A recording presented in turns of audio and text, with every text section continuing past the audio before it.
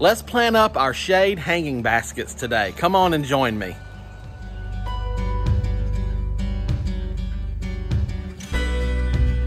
Hey guys, and welcome back to Horticulture Geek. I'm Ray, and thank you so much for joining me today here in the garden.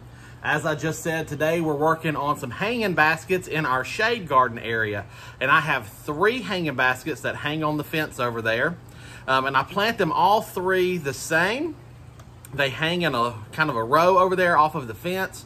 And it just is a really good, colorful backdrop. And I thought I'd bring you guys along for this planting project today. Let me flip the camera around and I'll show you the baskets and I'll show you what we're working with.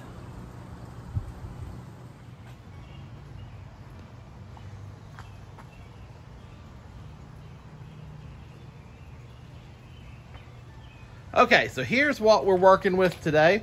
I've got the 3 baskets here, and 2 of these baskets are like chicken wire mesh baskets, and 1 is just a regular metal basket. And I have matching liners in all 3. And if you notice, obviously these are semi-permanent liners. They have outdoor fabric on them, and then the inside is still the cocoa liner. This is the 2nd year I've used them. They are in the shade area, so that you can see they do have a little bit of greening, a little molding going on. But that will not hurt the plants, and honestly, I don't mind it. It kind of adds to the look of the hanging baskets. It lets you know that these are aged and well loved. And now inside each basket, we have our water well. This is from Gardener Supply. And what this does is this makes any hanging basket a self-watering pot. So as you can see here, there is a water reservoir. The top is holes. And so these just set right down into our pot. We'll put soil right on top of them. But the water, when you water these, it will hold water in that reservoir. And the roots can just go straight down and find that water and pull it up for their use. So that really does help to extend the life of your planters. When your plants, especially on hot summer days, they can have access to a little bit of water that they can get to without, their once or twice daily waterings that you would give them normally. So these are a good investment, Gardener's Supply. All right, and right here, we're keeping it simple with these pots. We're using caladiums and we're using impatiens. And I have went over these impatiens in our plant haul video, but as you can see here, these are the Imara series, and I've got the red, the white, and the pinkish color right here. So, and then I also have some fresh potting mix and some biotone. So I will be putting biotone into all 3 hanging baskets to give these a good boost. Now this is going to be a very simple arrangement. I'm simply going to put caladium bulbs in the center, and I'm going to ring the planter with the impatiens. So now let me just get the camera set up and we'll get right to it. Here we go.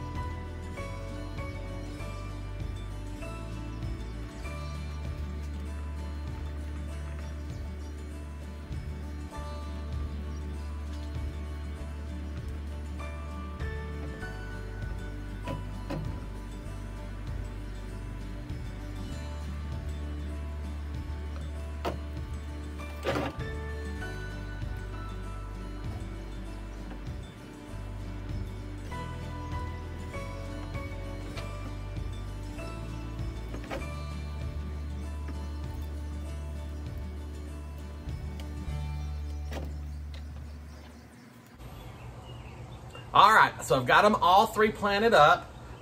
They're a little sparse looking now, but you have to remember these caladiums are fixing to bloom huge drifts of leaves, and then the impatiens will also get pretty good size. So these are going to be extremely full baskets in the end. The Biotone starter fertilizer will help the roots establish and get going on all of these plants. And then I will be doing weekly fertilizer on these as well, because if you want them to keep blooming, you got to keep feeding them. So we will be feeding these plants every week as well. All right, so now the last thing for me to do is to water these in really good and get them hung up. So let's go work on that.